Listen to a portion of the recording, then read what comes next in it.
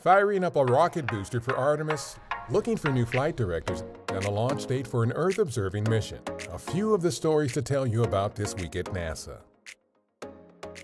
On September 2nd, we conducted a full-scale test of a solid rocket booster like the pair that will help power our Space Launch System or SLS rocket and Orion spacecraft on Artemis missions to the Moon. The two boosters will provide more than 75% of the thrust produced during the first 2 minutes of an Artemis launch. NASA is accepting applications for new flight directors to lead highly trained teams during human missions to the International Space Station and the Moon. Qualified U.S. citizens can apply through September 10th. More details at nasa.gov/careers. The launch of the Sentinel-6 Michael Freilich Earth-observing satellite is targeted for November 10th from California's Vandenberg Air Force Base. This partnership between NASA and the European Space Agency will continue a decades-long global record of observing sea level rise from space.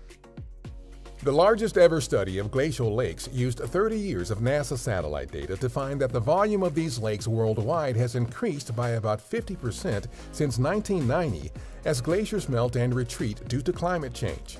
The findings could help us determine hazards to communities downstream of these lakes, more accurately estimate sea level rise, and better understand how glacial meltwater is transported to oceans.